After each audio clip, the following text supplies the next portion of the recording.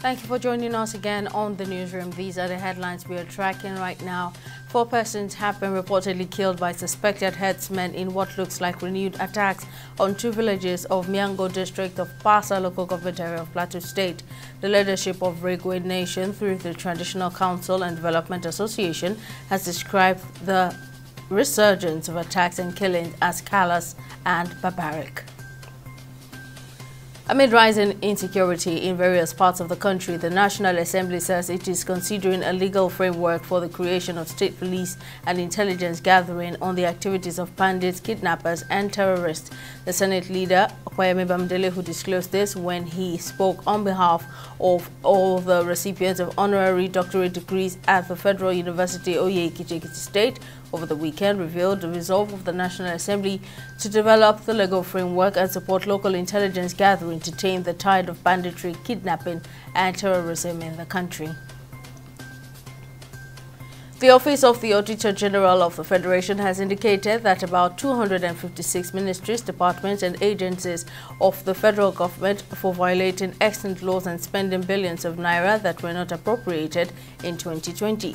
This revelation was made in the latest 2020 audited report of government finances submitted to the National Assembly by the OAUGF after the MDAs, including the Office of the Surveyor General of the Federation, Air Force Institute of Technology, among others, reportedly engaged in extra budgetary expenditure amounting to 284 billion naira in 2020.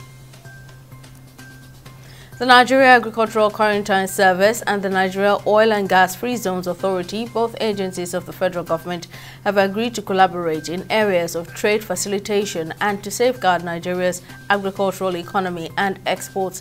During the meeting with partners on Sunday in Abuja, the Acting Comptroller General, NAQS, Godwin Awudu, said the NAQS was committed to promoting trade and protecting Nigeria's agricultural economy while upholding global phytosanitary standards, according to a statement from the agency.